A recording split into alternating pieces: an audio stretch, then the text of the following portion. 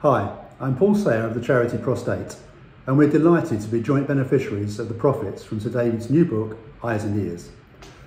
Appropriately, Prost8, the charity, began life in 2018 in Southend-on-Sea, in Sir David's constituency. And ever since that formation, Sir David has been an invaluable supporter and resource, even becoming a patron of the charity. He has helped us to grow very rapidly into a national force, and we now share seats on an all-new, all-party parliamentary group exploring the rollout of new, minimally invasive treatments for cancer. I have to say that following reading the book, even I feel like a seasoned parliamentarian now. I was amazed at the inner workings and machinations and of course the gossip of Westminster. So it's a worthwhile read for sure. The charity name, Prost8, is P-R-O-S-T with the number 8. The 8 importantly represents the 1 in 8 men in the UK who will be diagnosed with prostate cancer in their lifetime. So with an average of 24 million adult men in the UK at any time, that means over 3 million will be affected.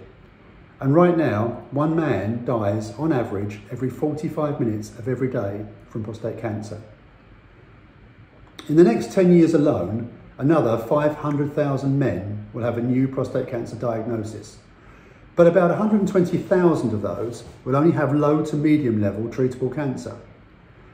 Despite that, over 95% of these will only be offered the same invasive treatments offered to men with advanced cancer. That being radical surgery to remove the prostate completely or radiotherapy for 5 days a week for about 5 weeks. Both of these can and do result in radical life-changing outcomes, including permanent incontinence and loss of sexual function. This impacts men's physical, emotional and psychological welfare. It changes these men's lives and that of their family and partners. These treatments are essential and highly effective in advanced cancers, but are overkill for many thousands with an early stage cancer. Fortunately, there are some credible, newer, minimally invasive treatment options available right now in the NHS.